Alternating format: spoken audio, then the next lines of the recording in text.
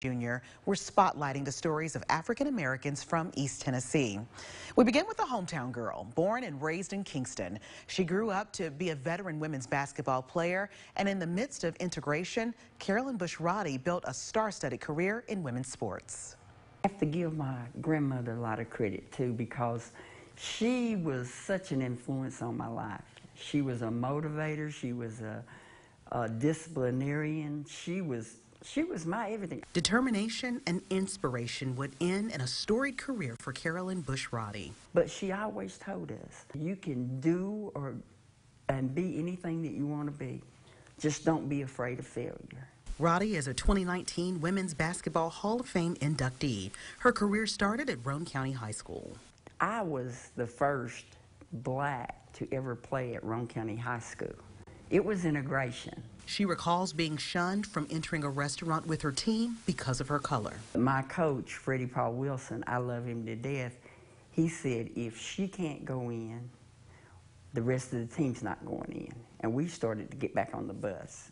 Her skills would take her to Hiwassee Junior College in '72, where she would dominate.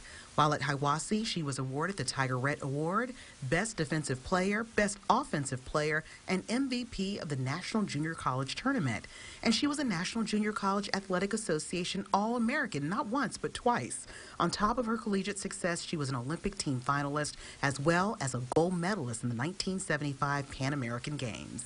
I played with Pat. I played against Pat. My first encounter with Pat was at the East and West All-Star game at Stokely. Yeah, that's the one. Legendary Lady Vols coach Pat Summit. At first we weren't, because she didn't like me and I didn't like her. But eventually they formed a friendship. We played on the 1975 Pan American team together, the international team together. I went to her basketball camp. She allowed me to be a coach at her summer camp for 28 years. Roddy went on to play for the Dallas Diamonds in the Women's Professional Basketball League. Everything in my life has been in God's plan. After retirement in 1982, Roddy went on to coach at several schools and has been an advocate for female athletes.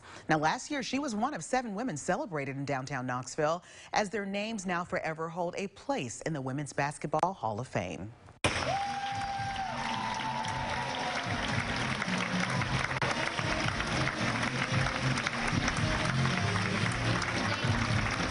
Roddy telling us how important that moment was to her. This has been the most remarkable experience I've had in a while.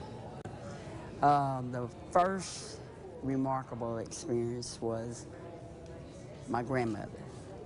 Second was meeting my husband. The third was having my children. And basketball has just been my life. Her service to others continues to this day.